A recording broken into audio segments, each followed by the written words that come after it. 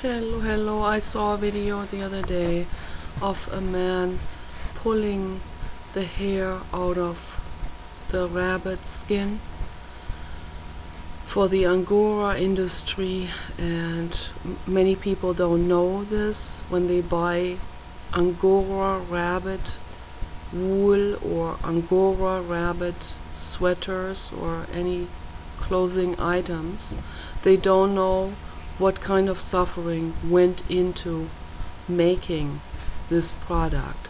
So that's why I make these videos, to shed some light. I don't know, not very many people watch this, but whoever watches this, please tell other people about it. Tell other people not to buy fur items or wool or angora wool fur material.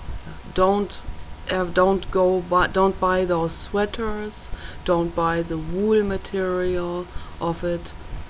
Don't buy any kind of garment or item or accessory that has any kind of animal material in it.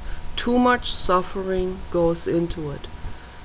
This one guy looked like a Taiwanese person and had a really dirty factory, and the rabbits kept in dirty small cages, and he had this rabbit on his lap, and he was pulling the hair out like this with his fist, and the rabbit with a wide open mouth screaming.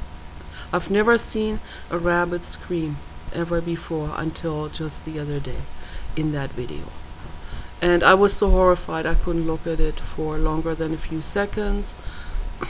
I turned it off as fast as I could, and I was shaking, and I was crying my eyes out, all night long with that image. The image kept on haunting me every night. It's haunting me now every night. Now it's gonna be happening now for several weeks again, or maybe a year, or maybe longer.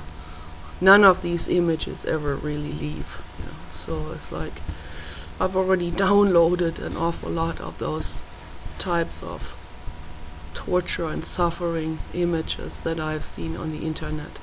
But if we don't look at it, we don't know what's going on. You need to know what your buying choices are. You need to really know how you can vote with your money. Don't buy angora wool. Don't buy angora sweaters. Don't buy any animal product. Go vegan. This is the best ethical choice to make.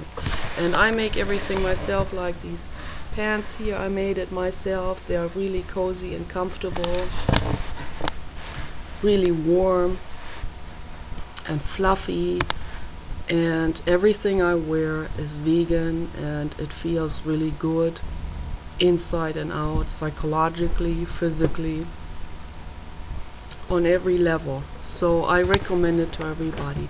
Take care. Bye bye.